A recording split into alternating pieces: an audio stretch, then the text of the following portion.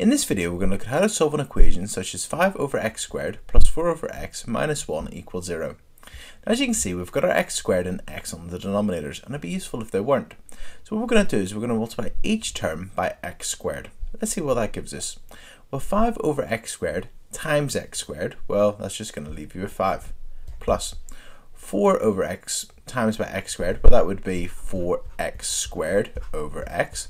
The x squared divided by x, well, that's just going to leave you with 4x. So that's going to be plus 4x. And multiplying 1 by x squared, well, that's going to be minus x squared, and that equals 0.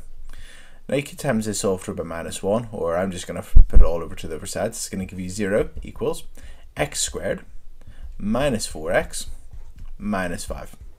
And then it's just factorize that. So if we factorize that, let's see what we get.